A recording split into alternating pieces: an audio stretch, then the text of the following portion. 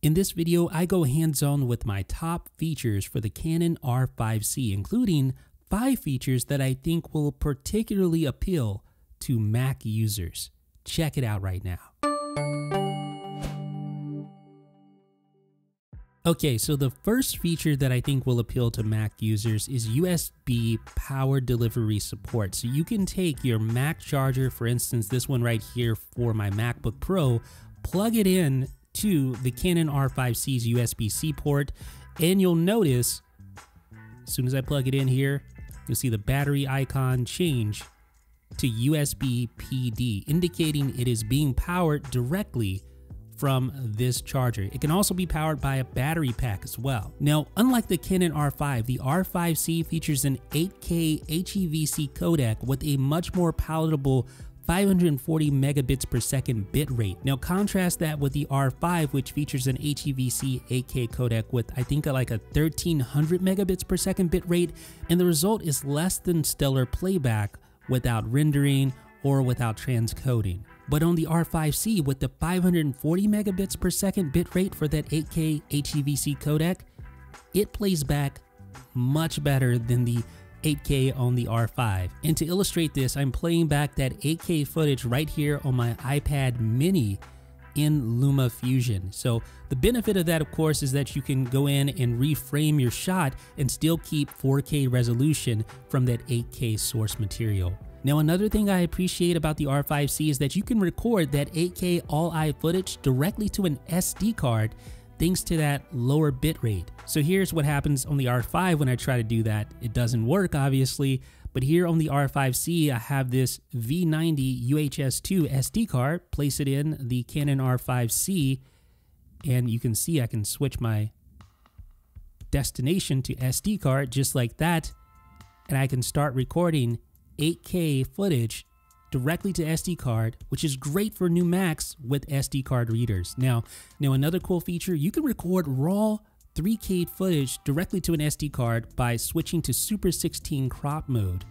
And that's going to give you 3K resolution, and you can switch over to your SD card, and the bit rate is low enough, 172 megabits per second, that you can record directly to an SD card, raw footage, which can be useful if you're delivering as a 1080p final product. And unlike the R5C features USB device class mode, which basically allows this camera to turn into a native webcam of sorts. So let me show you how it's done. You go to USB mode and you select video output, UVC, like that.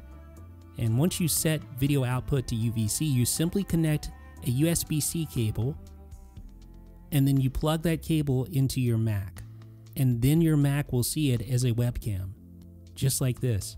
So here is the R5C. You can see it in the list of available cameras for photo booth, and this is video captured directly from the R5C into photo booth, just like that. Super simple, super easy to do. But what's really cool about this whole thing is that you can record at the same time while you're streaming. So if you're streaming to YouTube and you want to record a higher quality version that you can mix in with any participants you may have, this is the perfect way to do that. So that's pretty cool. And that really sort of wraps up the first few features that I think particularly can appeal to Mac users. Now let's talk about the R5C even more in depth and the familiar layout that you get. If you're coming from an R5, you're going to be right at home with the R5C. It is literally a carbon copy, basically, of the R5 with the addition of a fan to keep things nice and cool for unlimited 8K recording. So that's really the main difference between the R5 and the R5C. All the button placements are more or less exactly the same. I mean, literally, buttons are mapped one-to-one when compared to the R5. So you can see here on the top, you have all the similar buttons that you would find on the R5, all in the exact same spot that you find on the R5 as well. Obviously, the record button or the shutter button is red, bright red, because this is a video-centric camera.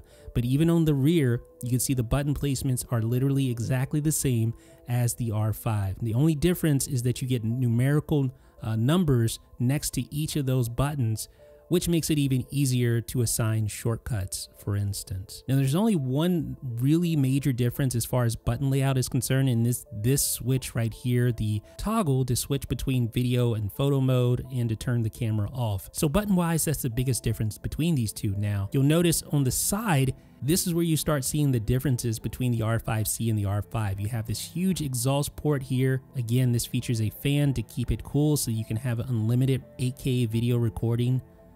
You see the screen is the exact same size. Here's your intake port on the opposite side of the exhaust port. The area for your cards are exactly the same.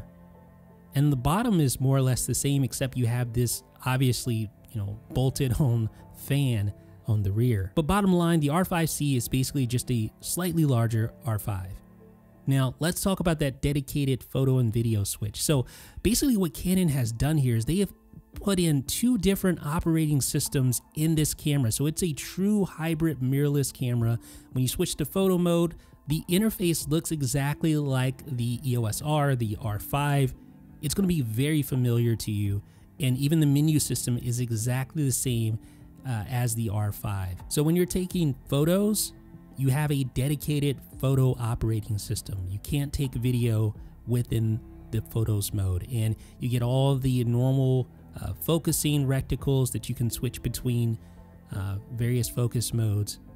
So again, very similar to the R5. Now, when you switch over to video mode, the camera shuts down and boots into a dedicated video OS, similar to what you find on the C70 or the C500 or any of Apple's, sorry, I said Apple's, any of Canon's cinema cameras. This is the interface that you're going to find. And it's very much tailored towards shooting video, as you can see here. There's lots of things going on here, a completely different operating system dedicated to video, and even a completely different menu system that, again, will be familiar to you if you've used any of Canon's cinema cameras. So the EOS R5C is first and foremost a cinema camera, and as such, it features multiple places on the body where you can initiate a video recording. Of course, the main button right here, it's bright red, you can't miss it, right on front.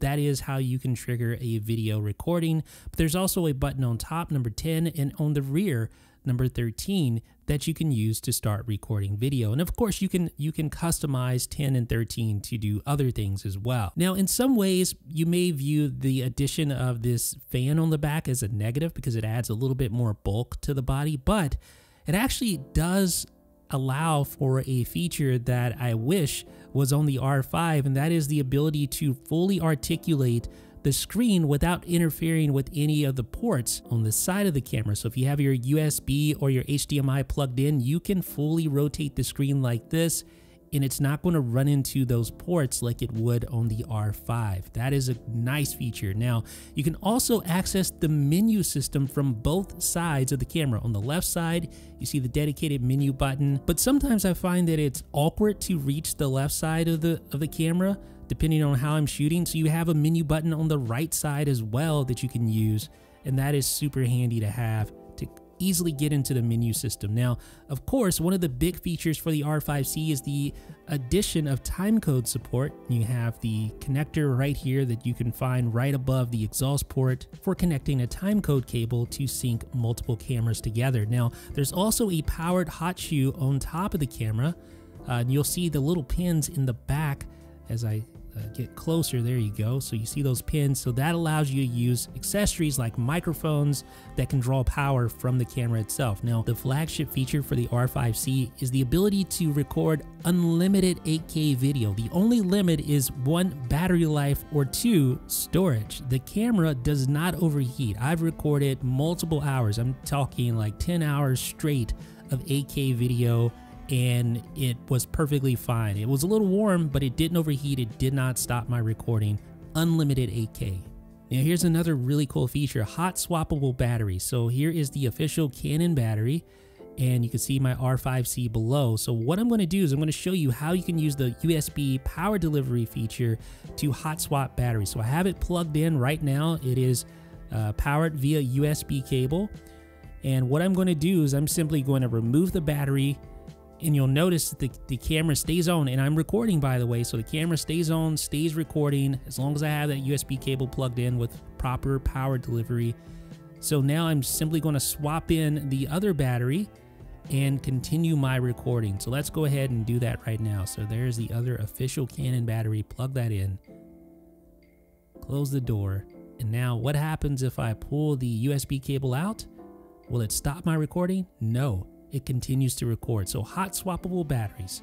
Now another feature, tally lamp. So on the R5 you had a tally lamp on the back, but on the R5C you now not only have the tally lamp on the back, but you also have it on the front. And this front placement is actually viewable from the top and from the front of the camera. So you have tally lamp coverage in the front, the top, and the back, which is super handy for video recording. I use that all the time. I can't tell you how many times on the R5 I thought I was recording and wasn't. It wasn't that long ago when cameras that could shoot 8K at 60 frames per second demanded tens of thousands of dollars. But here on the R5C, you can shoot 8K 60, but there are some things to keep in mind. First of all, you have to switch to RAW LT mode. And once you do that, you can change your frame rate to 60 frames per second. So we'll do so right now. Now here comes one of the main caveats to this. You'll notice an error message, or a informational message, I should say, and it basically tells you that, hey, your lens isn't going to be powered because there simply isn't enough power given the fact that we're recording in 8K 60. Now, I guess if you're using a manual lens, you'd be totally fine to record without power, but if you're using a lens that's fly-by-wire, like an RF lens, you're going to need to either focus before you switch to this mode and keep it locked at that mode, at that point of focus, or plug in a USB power source more ideally. You see the error message goes away. Now I can use the lens. I can record 8K at 60 frames per second. We're going to start the recording right now. You see the lens is working. 8K at 60 frames per second in a camera that you can hold in your hand that costs less than $5,000. And you can see that bit rate is ridiculous, 2.57 gigabits per second. So you're definitely going to need some storage to accommodate 8K 60 video, but it's nice to have the option. There's also XF-AVC support built into this camera, something we didn't have with the R5, up to 4K DCI 10-bit 422 with XF-AVC. And you can choose between long GOP and interframe, and I find that XF-AVC gives you great quality and it cuts like butter. The R5C oversamples 4K and 2K footage from its 8K sensor automatically. So unlike the R5 where you actually had to specify that you wanted the 4K enhanced mode, it just does it here on the R5C. Now on the R5, when you open the card reader door, the camera shuts off. But here on the R5C, you could be recording and still open the card door. Now it will tell you not to remove the current card that it's recording to, but you could still open the door and access the other card, for instance. So if I wanted to pop out the CFExpress card and still keep recording on my SD card, I can do that. And that's really why such a feature is so handy. And of course I can do vice versa. I can switch over to the CFExpress card, start recording to the CFExpress card, and then pop out or insert the SD card. So again, it's telling you now it's accessing CFExpress, don't remove that, but we can pop out the SD card just like that. And on the R5C, I've noticed much less CFExpress error messages or buffering messages. You know, when your camera just stops recording saying that the card is too slow, even though you know the card is fast enough. Well, that happened to me all the time with the R5, but on the R5C, I rarely get those buffering error messages. Now, you can also access the menu while recording on the R5C. You could not do this with the R5 operating system, but you can on the Canon R5C, and that's a super handy feature if you want to go in and change something while recording. Now, you also have controllable fan noise, and this fan can get fairly loud if you turn it up to high, but there are options that you can use to make it almost inaudible. So you have your fan mode, your fan speed. You can obviously turn that up to maximum or low, and it gets fairly loud. But if you set it to automatic mode, it'll throttle down that fan to the point where you cannot even hear it while you're recording. It's pretty cool. Now, there's also a fully customizable set of buttons. You have 13 customizable buttons all located around this camera. As you can see there, they're all labeled for easy customization. So 10, 11, 12 on the upper left hand corner. On the back, you have 13. you can go in there and customize these buttons. But it goes beyond just the simple, being able to pick and choose from different menu options that they have preset for you, where you can actually go in here and assign any menu to a shortcut. So for instance, if I want to assign the 13 button, I can go into the user selection menu, and now I can actually go throughout the menu and choose any option in the menu to assign that to a shortcut. That is so cool. And again, it makes working with this camera super easy. So I assign it to the tally lamp, which, just for demonstration purposes, but that allows me with just a press of a button to access the tally lamp menu just like that. Super handy feature. Now, one of the benefits of a Canon cinema camera is that you have face only autofocus. So on the R5, you had face autofocus, but it was basically just face priority. With here, though, you get face only. So it will only target your face, and when your face is not in view, it will not continue to hunt for a focus point. It'll simply just lock it in focus right there, and then till your face comes back into view, it'll keep it locked at that spot. So see, no hunting even when my face leaves the frame.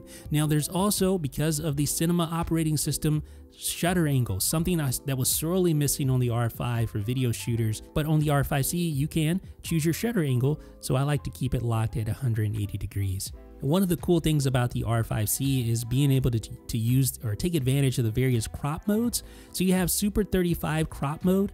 If you enable that, basically it's going to crop in and allow you to shoot 6K resolution when you choose RAW LT or ST. So now you'll see the resolution here is 6K Super 35. You have to appreciate the added flexibility that this brings to the table. Now, you also have HQ 6K RAW, so an HQ mode for RAW that you didn't have when not cropped in. So now you can choose RAW HQ, and you'll notice that the bitrate on that is ridiculous. 2.1 gigabits per second, falls short of the 8K 60 bitrate, but still very impressive. Now, on the R5C, you can reduce the ISO below 800 when shooting RAW. So I'm recording RAW here, and notice I can drop down the ISO from 800. Watch it.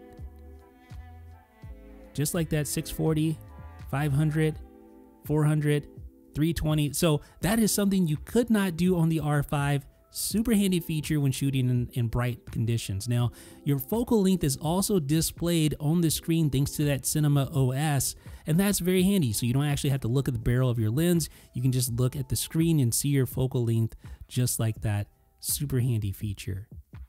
All right, so let's talk about some other cinema related or cinema things that can benefit video shooters. So you have false color, you can enable that, and waveforms as well, so you can enable that. So these allow you to monitor your exposure using these advanced tools that would normally require an external monitor to get, but you get them here on the R5C built in to the OS. Now, of course, let's talk about some of the things that I'm not a huge fan of. And I think one of the things that you'll immediately recognize is that the battery life for the R5C with the standard Canon batteries is not all that great.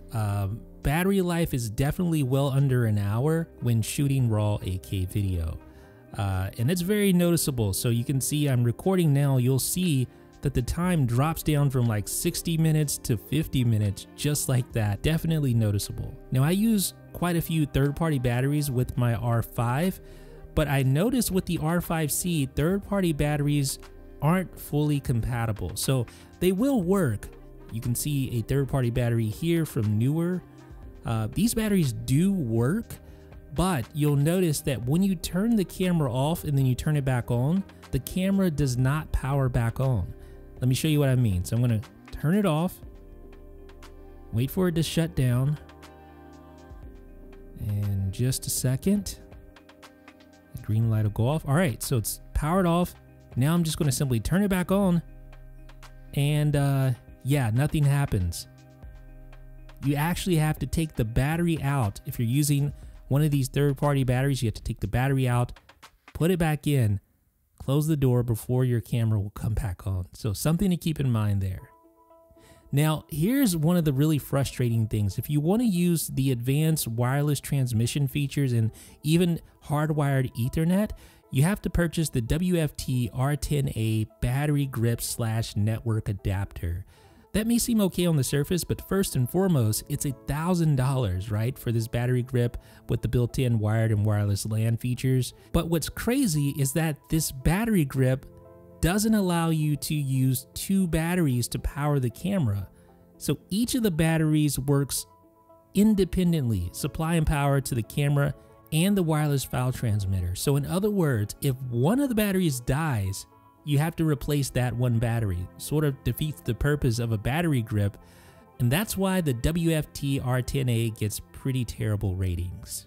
Now here's something that's not a huge deal, but I found it a little bit annoying, is when you try to power off the camera, you have to kind of concentrate to get it in the off position and avoid moving over to the opposite position. It's so easy just to go from photo to video or video to photo when you just want to power off. And because this has its own cinema operating system, there are no custom shooting modes that you normally find when taking photos or with the R5, for instance.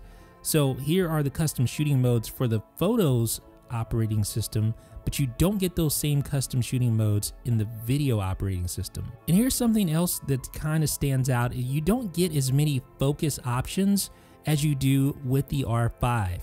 On the R5C in video mode. So you have the focus reticle, you can move that around, of course, and you can change it from large to small. That's all good.